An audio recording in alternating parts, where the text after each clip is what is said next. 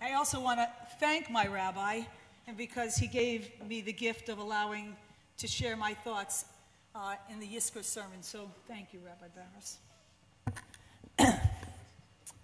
So I'm sure most of you know that just over a year ago, my beautiful mother died. She died in August last year. She used to sit in the second row, right over there, on the aisle, of course on my side, singing every note with me, breathing when I breathed, and smiling when I smiled. In the past few years, I had watched as her energy diminished, but never her spirit. Her spirit remained completely alive until her death. And though I told myself that she would live to see the birth of her great-grandchildren, on some level, I knew that this would never happen. I also had a reminder, a very difficult reminder each year during the high holidays when I would sing the Unatana Tokef. This piyut, or poem, that many consider to be the pinnacle of the Rosh Hashanah liturgy, contains the words, "Who shall live and who shall die? Who shall reach the end of their days and who shall not?" You can't find the words of the Unatana Tokef in the Bible or in the Talmud because they don't exist in these sources. During a very devastating time in Jewish history, the poem was written by an unknown author whose imagination and imagery made these words remarkably powerful. They have rattled our very beings, making us contemplate our unknown futures with great uncertainty. We are forced to look at our now and at our tomorrow, and yet we feel very little control over either of them. I think the best word to describe this feeling would be vulnerable. Why then, when we are asked to search deep within ourselves and to examine the mistakes we have made in the past year, analyzing and pondering why we do the things we do, are we also asked to deal with death? Isn't it hard enough to self-examine and self-analyze without also having to self-actualize our own death?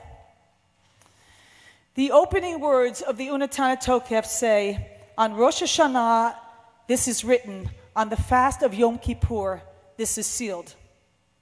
If you remove these first few lines and the last lines of the Unatana Tokef, through prayer and righteous giving, we can transcend the harshness of the decree. What is left is a series of questions without answers. Questions all beginning with the word who.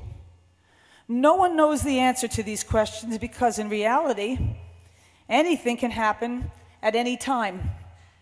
Who will reach the ripeness of age? And who will be taken before their time?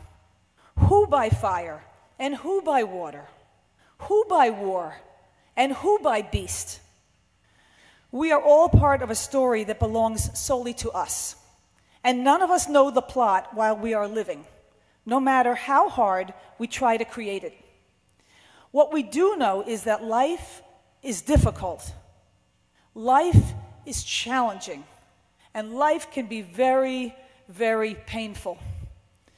And the Unatana Tokef is placed in our liturgy to remind us that even with all of these obstacles, and I'm going to repeat these last lines again, through prayer and righteous giving, we can transcend the harshness of the decree. Here are the three ways that Judaism guides us through the trials of life. First, teshuvah, which translates as return or repentance, or put in a simpler way, it means the ability to move, to change course, to come back to your center and repair those things within you that feel broken. Second, tefillah, which translates as prayer. It's the ability to let the world take your breath away, to hold on to and articulate gratitude, hope, and awe, and to change the dialogue going on in your mind to one of deep appreciation for all the beauty around you. And finally, tzedakah, or righteousness, is the ability to pursue justice and to act from a fountain of generosity and to receive so much joy in giving in every way possible in order to make our world and those that live in it feel a little bit of the fortune that you have attained. We don't have control over so much of our lives, but we do have control over so many of the decisions as to how we choose to live our lives. Perhaps we can't transcend the harshness of the decree, but we can deflect the abrasiveness of the decree by changing the focus from our powerless suffering to our power of response.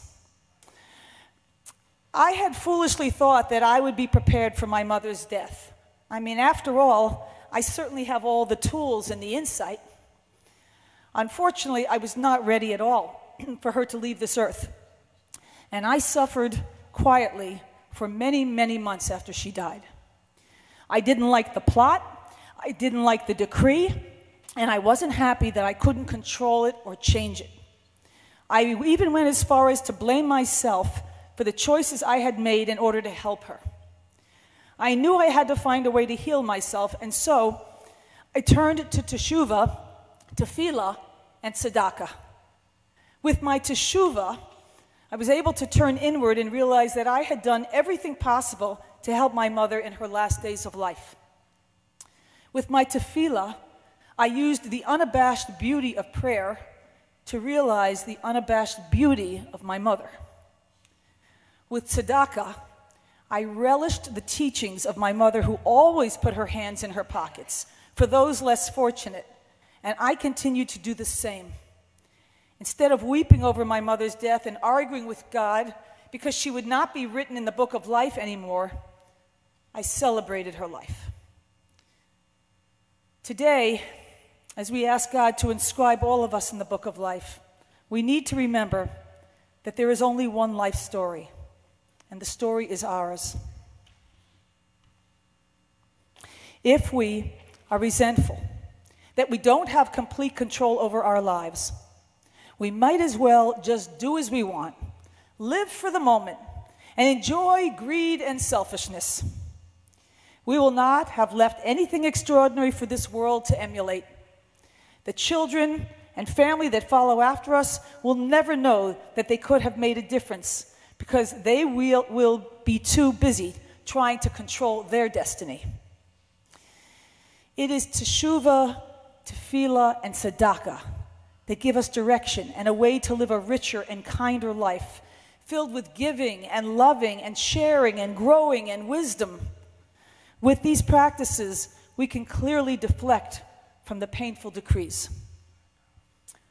How blessed are we, all of us, sitting here together during these days of awe, worshiping with one voice and one soul.